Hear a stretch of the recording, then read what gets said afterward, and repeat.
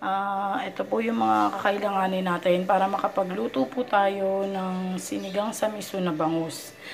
So, kakailanganin natin ng bangus, then mustasa. Kakailanganin din natin ng miso. Yan, yung miso po nakakabili po nito kahit sa palengke or sa supermarket. Then, sibuyas, kamatis, luya, bawang, siling green, mantika, pepper, and ito pong sinigang sa sampalok mix original. Then, kailangan din natin ng patis or okay lang naman kahit na salt. Then ako kasi ang ginagamit ko, ang pinagsasabaw ko kasi is ito po, yung hugas bigas kung tawagin. Yan yung ginagamit ko. So, tara na, start na tayo guys.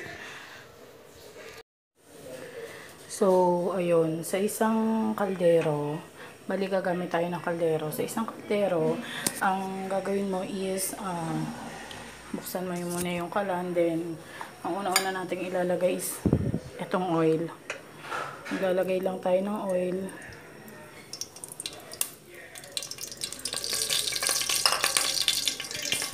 Then, lalagay natin tong luya. Unahin natin yung luya. Siyempre. Tapos, medyo hinaan lang natin para hindi masyadong agad yung pagkaluto niya. So, ayan.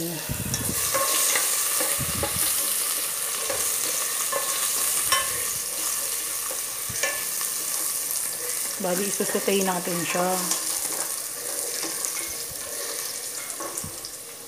Pasensya na kayo guys, medyo nagbe-blurred. Kasi phone lang yung gamit ko. So, ayun. Then, lalagay natin yung bawang.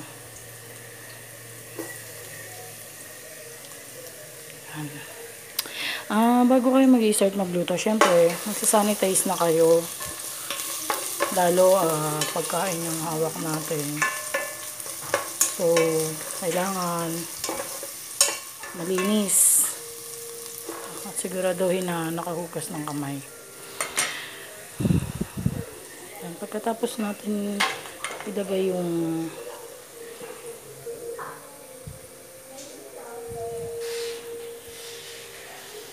bawang, ilalagay natin itong sibuyas. Ako kasi usually ginagamit ko yung sibuyas na to, itong sibuyas na pula, kasi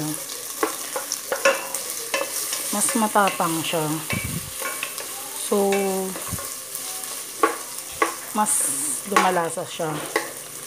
Pero okay din naman yung sibuyas na puti. Kasi manamis-namis kasi yun. Kaya,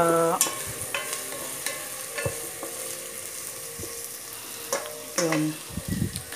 Pagkatapos nyan, lalagay natin tong kamatis. 2 piraso tong kamatis na hiniwa ko.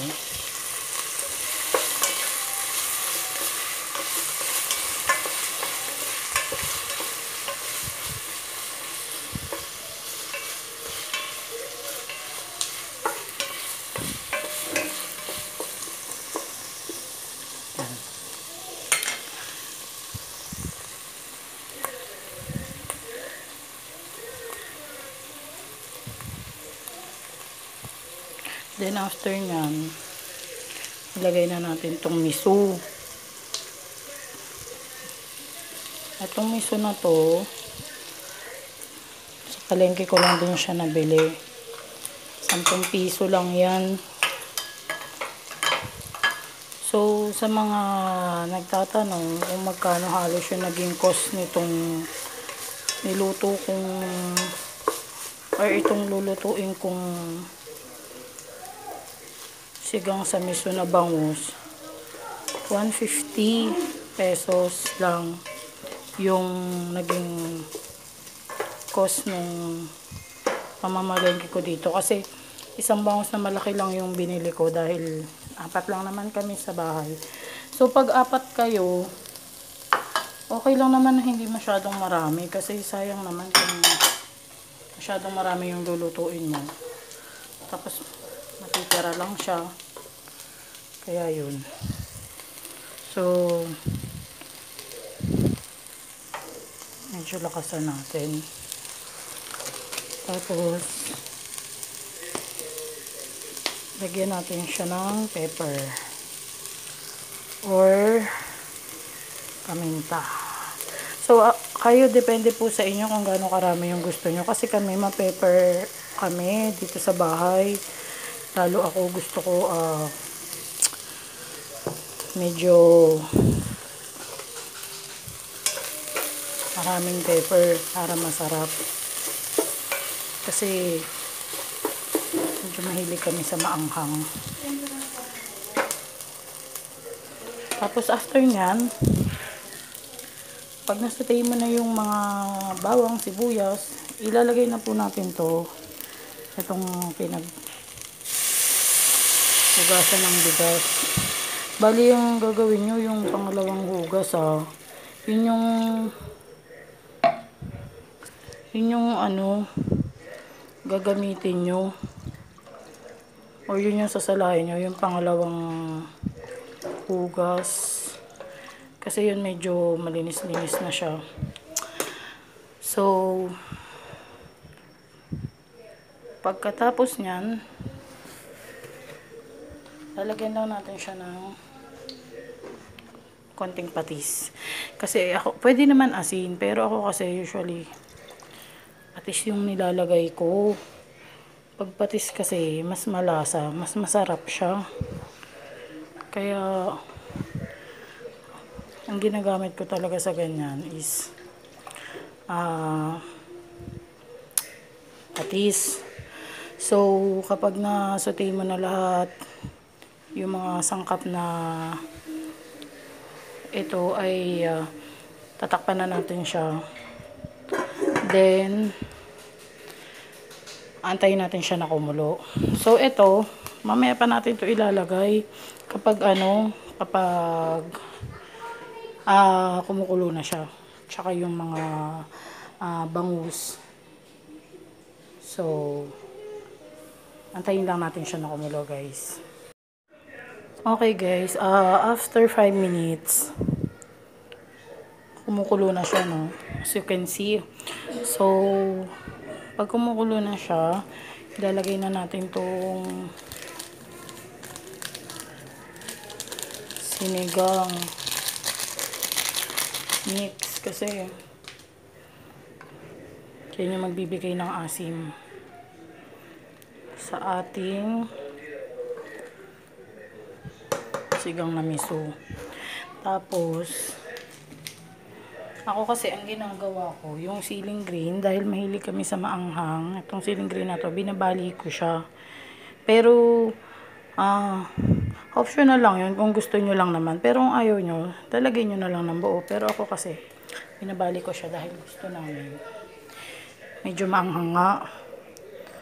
Minsan may maanghang na siling green, pero minsan hindi rin naman. Parang wala rin siyang anghang. Yan. 3 peraso yung nilagay ko. Tapos, itong mustasa, guys. Ang gagawin dito, pipit-pitin nyo to, yung ilalim niya. Ako pinitpit ko yan kasi pag hindi nyo yung pinitpit, may dala-dala siyang pait. So, ang tendency, pag di nyo siya pinitpit, yung pait niya, pag nilagay nyo rito, is hahalo siya sa sabaw. So, parang papait din yung sabaw niya. Kaya ang gawin nyo, pitpitin nyo to, guys. Yung sa may stem niya. Ito, pitpitin nyo. Then, dahil kumukulo na siya, ilalagay na natin tong bangus. 1 pirasong bangus lang to. Itong binili ko kasi yung isang malaki, mga 8 hati siya. So, okay na yon para sa 3 to 4 person. So, lagay na natin. Hindi ako, kung makikita nyo, no, hindi ko masyadong dinadamihan ng sabaw. Kasi hindi naman kami masyadong masabaw. kahit na ano, mga sinigang, ganun. Hindi kami masyadong nagsasabaw kasi parang nawawala na siya ng lasa pag sobrang dami ng sabaw niya. Kaya dapat yung tamang-tama lang naman din. Ayan. Pagkalagay ng bangus, takpan natin uli.